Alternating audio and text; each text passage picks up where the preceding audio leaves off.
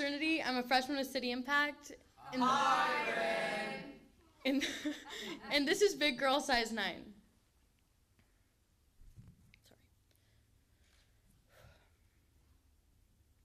You wouldn't tell the sky that it's too big to be beautiful, holding the stars and the galaxies and the simple structures you call clouds.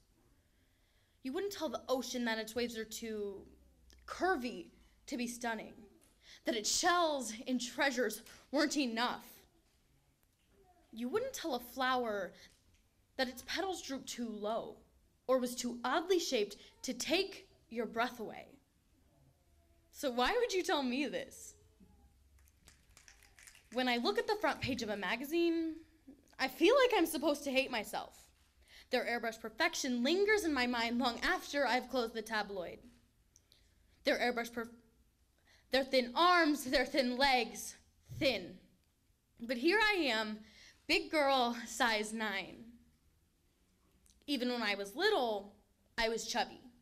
My family laughed and said, "You're just going to be thick." I didn't know what these things meant, but I knew my family laughed at a flaw I didn't know I had. This little girl just wanted to be the fastest while playing tag, or to be the first to learn the alphabet backwards. But the way they laughed and mocked my weight changed the way that little girl thought. For the first time, I began to want thin. I wanted you to ask, "Have you lost weight?" I'd smile and say, "I don't know, maybe," even though I knew I hadn't. I wanted thin, not these thick Hispanic curves that even sweatpants can't hide. I didn't want my wide hips and round face and large breasts. Today, my boyfriend weighs less than me. Is this a problem? Should my hands really be able to wrap around my thighs to the point of touching? Why are we comforted by the thoughts of being tiny, but terrified of being large? Why are girls starving themselves to get to the perfect size, forcing themselves into double zeros and malnutrition, when they're already everything? Already perfect. I'm sorry, but can we stop this? Stop the glorifying of self-destruction and eating disorders. Stop the fear of being a big girl, size 9. Maybe I want to look like me. Maybe I want my curves and the body shaming to stop. Maybe I want the idea of perfection to be edited from the petiteness of size 3.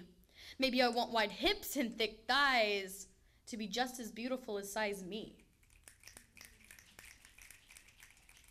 Maybe next time, you won't use big as an insult. You could change the way someone sees. The thin scales would be removed from their eyes, and they'd finally be able to recognize the big heart, the big imagination, the big dreams, the beautiful big girl size 9.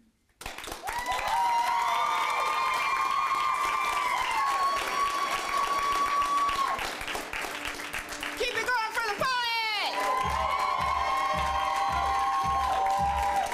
Judges! 5, 4, 3, 2, 1. All right, I got an 8.8. I got an 8. A 9. An 8.6. And another 8.6. All right, that concludes round uno. Are we ready for round dos? Pat McAvoy, they ain't ready. They're not ready. I said, are y'all ready for round dos, round 2?